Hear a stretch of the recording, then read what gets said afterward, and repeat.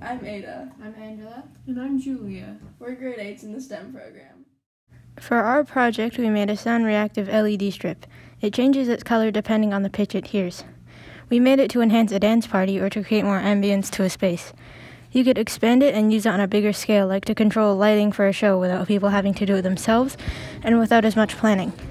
We utilized a lot of coding in this project, so we used an Arduino, which is a programmable circuit board, and we used an addressable LED strip and a microphone. These LED lights change color and flash with the pitch of a sound that the microphone detects.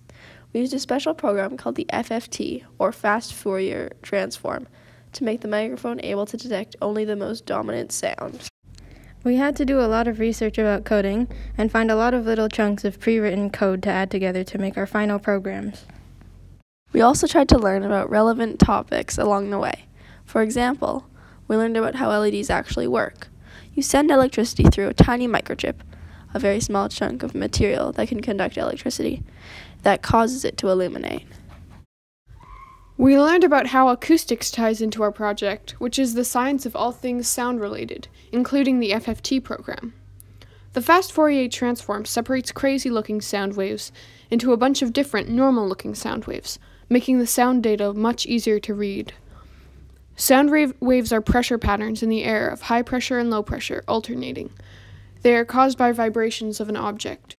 To code this project, we had to download 2 libraries, which are additional code to program more complicated components or algorithms. One for the FFT and one to code the addressable LED strip. It was relatively simple to put the code in for the Fast Fourier Transform, as we could just look at the other projects online that used it, but since we did that, we don't exactly know how the code works. We did, however, learn about how to code addressable LEDs. There were 2 libraries that we tried to use for our project, Fast LED and Adafruit NeoPixel. We tried to use the Fast LED library first, but ran into some issues. It uses up a lot more memory than NeoPixel does, but the main problem we ran into is that we couldn't find as many examples as we did for NeoPixel. So what's next? Well, there are always more interesting patterns to create with these lights, so we might take on a more ambitious pattern. And we will probably try to figure out how to automate the different colors to different sounds and smoothen the transitions.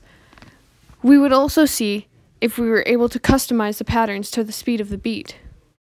If we did this again, next time we would maybe do more research before jumping right into it, because we had to stop a couple times during the process just to do more research. Thanks for watching!